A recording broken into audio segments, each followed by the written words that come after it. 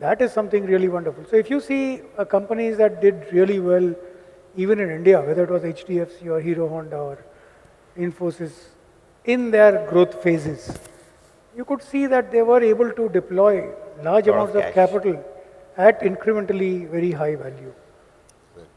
Absolutely. Raamdeo, there's a question for you from Chandrakant Udani from Kolkata. He wants to know what investment mistakes you made before you became successful. What we are doing mistakes even now. So, so a mistake is the only way you learn. So, I mean, the 200 companies I told, is that not a colossal mistake?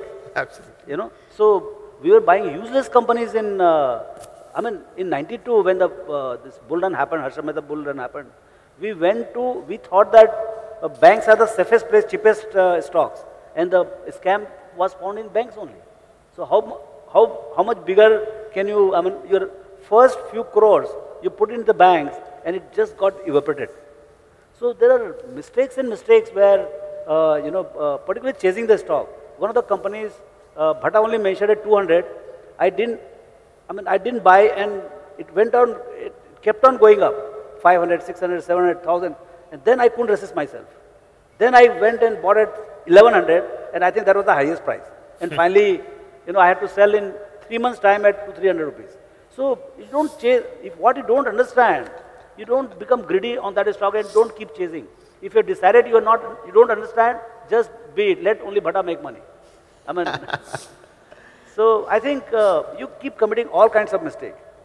But I think the big thing about mistakes is, since Raamdeo, he has the, you know, the humility and the, I mean, very few people have this. I think this is one of the things that makes him what he is.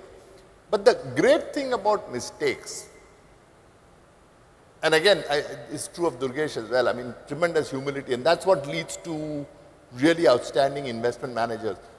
But is not to get bogged down because you made a mistake.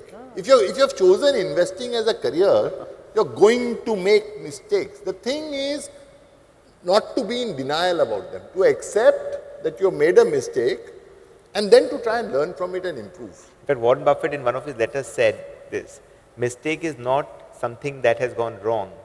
Mistake is something that has gone wrong from which you did not learn. Correct. That's right. That's absolutely. I think that's, I mean, my own example is a shining example of that. I've made so many mistakes. You know, I consider myself blessed. Okay. The next question is from Shyam Jalani from Ahmedabad. Could you share with us some gruesome stocks you bought and only realized later? I'm sure you have. You're asking me? Yeah, I can give a list of, for the next 5 years. I mean, my list is endless. But I'll tell you one that both he and I bought. Okay. Yeah, because this one stands out in my mind. And it doesn't reflect on Raamdeo. I think it was the times. This was way back in the early 80s. It was, I think, no, late 80s. It was 88 or, it was a company called Suraj Diamonds. And we were so excited when we were buying Suraj Diamonds, you can't believe it. Both of us.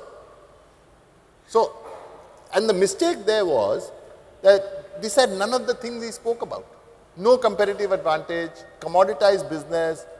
I mean, you know, there was nothing about it that was exceptional. No cash flow. Millions of people in diamonds, in that, you know, that cutting and converting. So, but we loved it. It was sasta. I think the big mistake, if you think about it, was, and same as Buffett and Graham, in the beginning, Raamdeo, I think, and this is part of the evolution, he used to like sasta companies. And he graduated from that very quickly, and that's part of the reason why he's so smart. He's a damn quick learner. He figured out that this sasta formula alone doesn't work. So he jettisoned it. Which is when he met Buffett. Yeah. Yeah. Yes, that's right. Please. Yeah. So, Yes. one of the things I find, Raamdeo, about Buffett is that people don't talk about the insurance float that Berkshire enjoys. Yeah. You know, so in your view, how important is it to have a steady stream of income coming in for you to have a successful investing career and a great track record? Yeah. So as far as, see, if you look at even Buffett's career, he is more than float. I mean, float is a very unique thing which he has collected, and that's why he says, if in a ship, both of them are there, him and Ajit Jain, and if you have to bring back only one, please get Ajit Jain back, not him. So clearly, the float is the massive thing below. I mean, negative interest cost, he got $82 billion, and that's really allowing him to do a lot of what are called elephant shooting. But, you know, Seas Candy, I think the bigger thing you're asking about is the cash flow from Seas Candy, which he bought it for $25 million way back in '73, and in that, he has made so far, I think, about $1.8 or $1.9 billion of pre-tax profit. The issue is that entire profit he has used to buy other businesses, which have become so much more bigger. It's like Adam and something like he said. So the issue is that, you know, for a successful investing, capital is also important. And the steady flow, inflow of unencumbered cash or capital is, I mean, you have to get it from somewhere. So you have to have the running business. And that's the beautiful thing about Berkshire Hathaway. He has cash cows like, say, your Seas Candy or this floats. So all those cash he has been able to deploy in wonderful this thing. So here at our end, say broking. I mean that allowed us in the beginning to, I mean we started from zero. So from where you get the free cash flow. Broking might not be a great business, at least Bhatta doesn't think so. But it is a great business for a person with zero capital to get a free cash flow. You start with zero capital, with some competence, and it gives you free cash flow to build the initial capital. After that, once you have the significant amount of money, you are got into power of compounding, then you can build on. But I think, like even if you see the bigger empires here, like Tata's or Birlas, there are one or two huge cash cows. And that keeps the entire group going. Thank you. Yeah. How do you avoid a value trap? This is Tejinder Patel from Ahmedabad. Durgesh bhai, how do you avoid a value trap?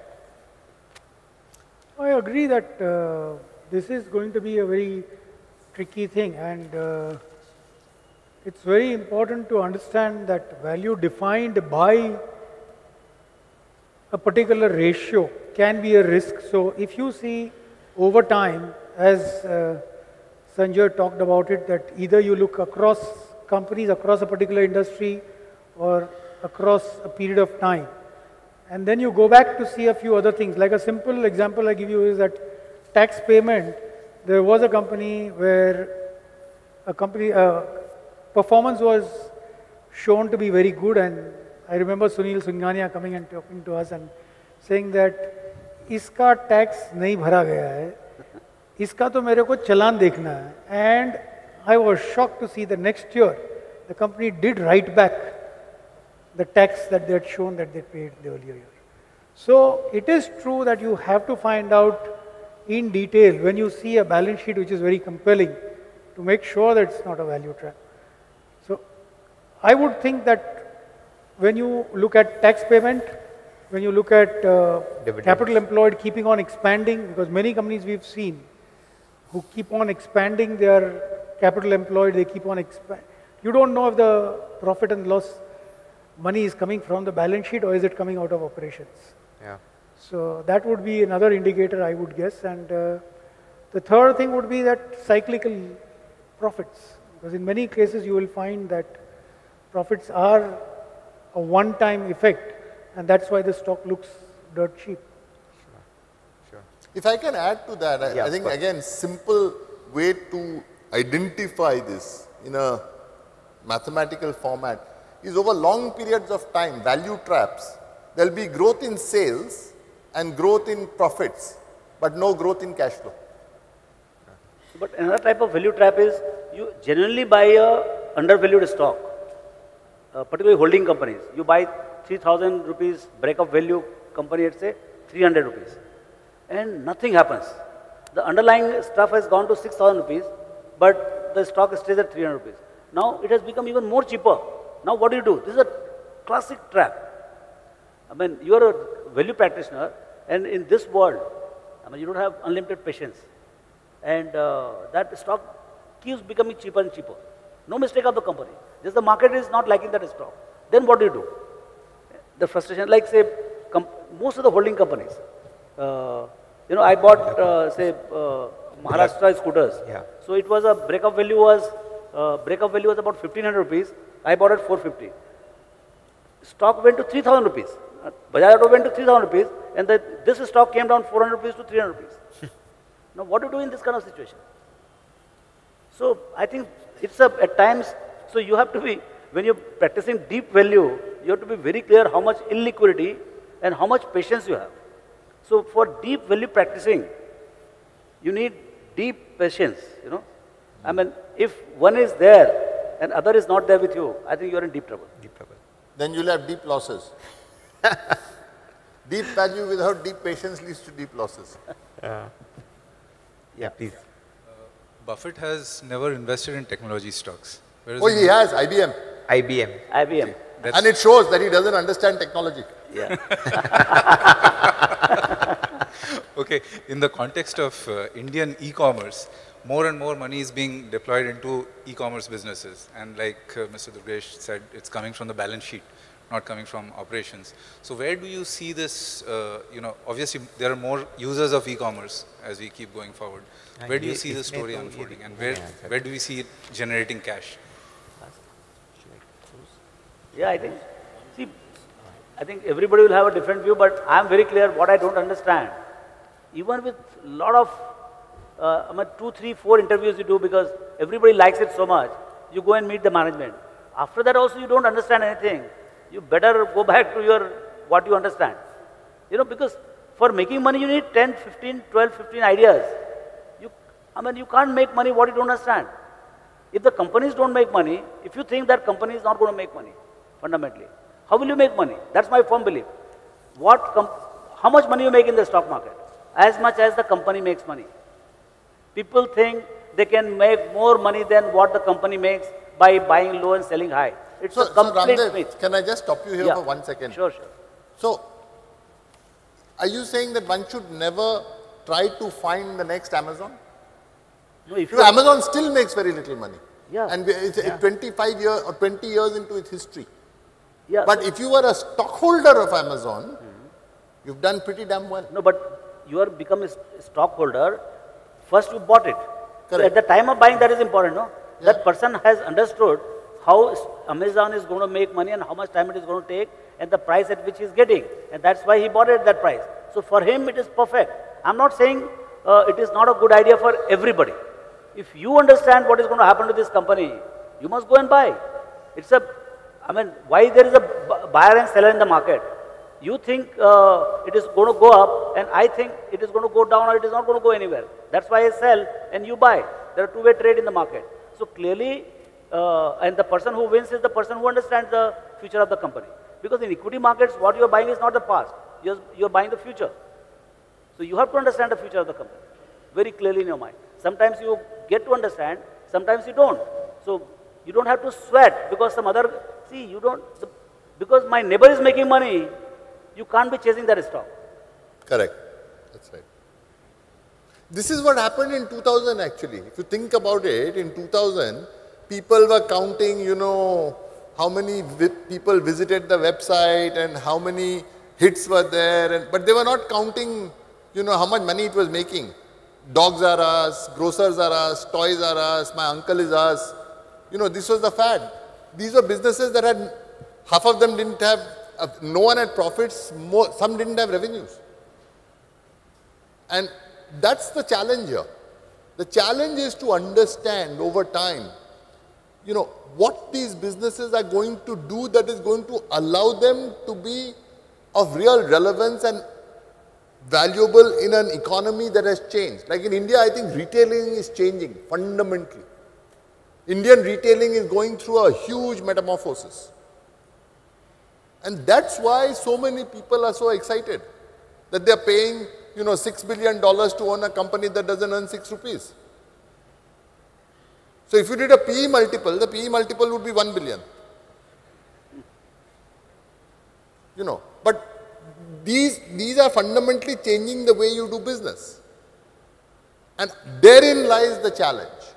If you can figure that out and other people can't, you'll be fine. But be damn sure that you figured it out. I think biggest learning of Buffett is the discipline. Yeah. Discipline of not swinging the bat on every ball. I think that's the biggest learning from Buffett, that you buy or you act in the investment field only when you are sure and you understand. Because here in the market, it's so liquid, there are 5,000 horses running every day at 10 o'clock in the morning. And we want to do something interesting every day. But the main thing is, who's the jockey, yaar? Huh? थोड़ी ना घोड़े पे dependent है, jockey पे dependent है भैया. घोड़ा का कोई मतलब ही नहीं है. But it goes more seriously, again to address your question. See, when you have a business that has a dramatic rate of change, where things are changing constantly, okay, then it defies the Buffett idea. That you want to buy businesses which generate cash flow and have very little change. Where change is very, it doesn't change over years. And I think that's what Raamdeo is saying. And that I think Durgesh made the same point, that the rate of change determines, how easy or difficult it is to make a mistake. And that's why I think businesses like the ones you were speaking about can have tremendous upside, but they are anti-percentage. Because you're swinging. You just need to have a wafer-thin connection, a snick. And there'll be a wicketkeeper waiting behind. And you get only one chance. On that note, thank you very much, Sanjoy. Thank you very much, Durgesh bhai, Raamdeo ji, for sharing all the insights. Can we have a big round of applause for all the panelists? Thank you. Thank you for having us. Once again, thank you, panelists. I think it was a very insightful session, a lot of learnings. I think most of us we will need to see the video recording a couple of times to get real hang of all the learnings we've heard. May I request Mr. Oswal and Mr. Raamdeo Agarwal to kindly felicitate the panelists.